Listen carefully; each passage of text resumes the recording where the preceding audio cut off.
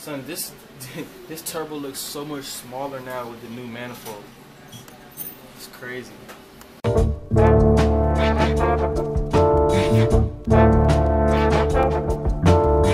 What's up, y'all? Trey be dipping in the building. You know what time it is. So, I haven't had my car for about a week now.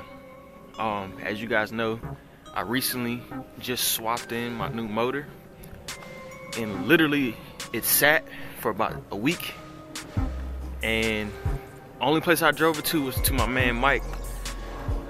Mike, for those of you who don't know yet already, he's my fabricator. He's fabbing up the brand new turbo manifold, you hear me? So I'm actually waiting on Tevin right now. He's gonna come pick me up and take me to Mike's garage so we can see. I don't think he's done yet, which is perfect, so I can get some footage of him doing the final welds.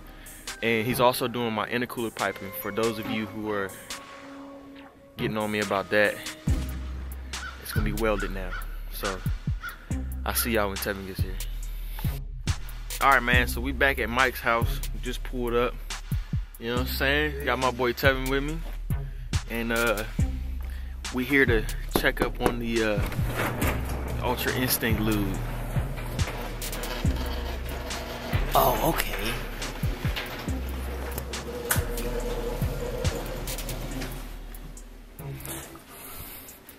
Mr. Mike, sir. What's up? It's been a long time coming. How you been? Alright, so I got here just in time. I didn't miss none of the action. So as you can see, new manifold is in. It's welded. Look good. So based off what he told me, he still has to do the wastegate on this side, and then the wastegate on this side is already on. And then he's working on the intercooler piping. So I'm gonna give him a hand with that since I'm here. But yeah, it's looking real good, fellas. Looking real good.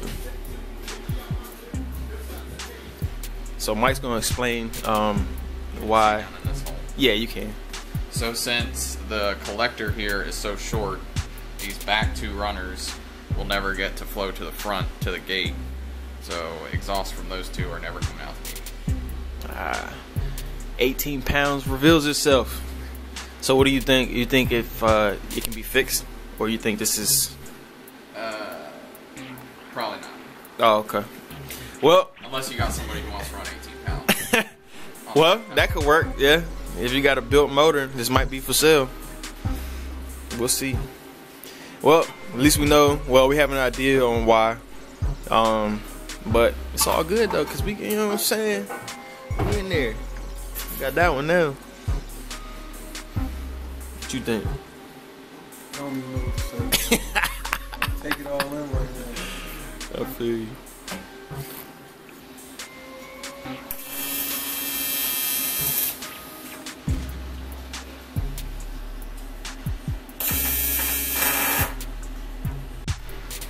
Alright, so I will say this. After seeing the process of how you actually make a custom manifold and make custom intercooler piping and all that, it's a lot of work, man. It's a lot of mocking up, putting it on, taking it off.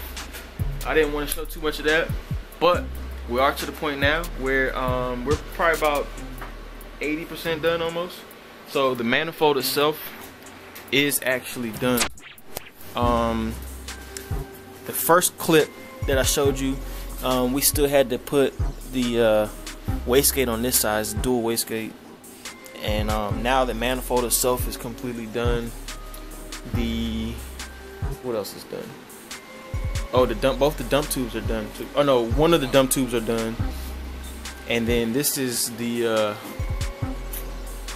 intake for this side. So it's all one piece now.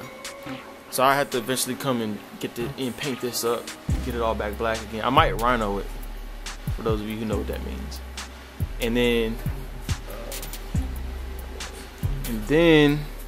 the only thing we have left to do is figure out a unique way to run the intercooler piping from this side. So the first idea we had was run it from here up And in between this gap, in between the tuck radiator and the support, we're thinking about running the piping up there and then clocking a turbo. But yeah, so we'll see.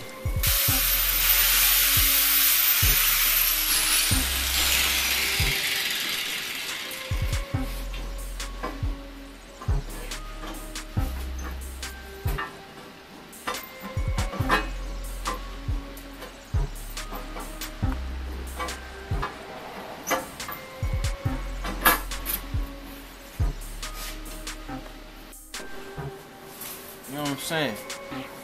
You know what I got here? This is power.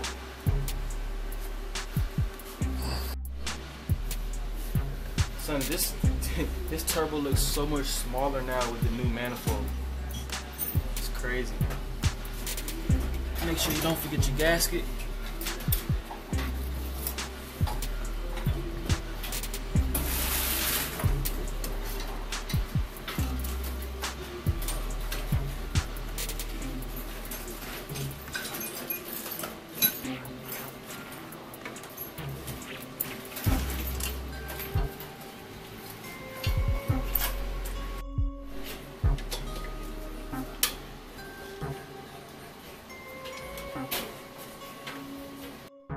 Alright, so with this manifold, I'm running 2 wastegates.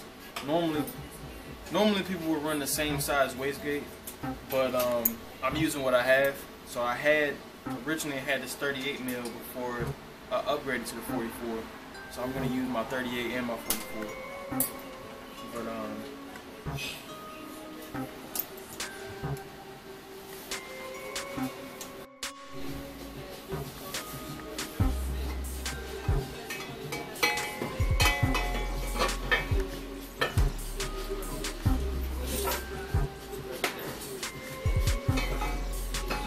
your gaskets out here in the streets, man. You know what I'm talking about, that?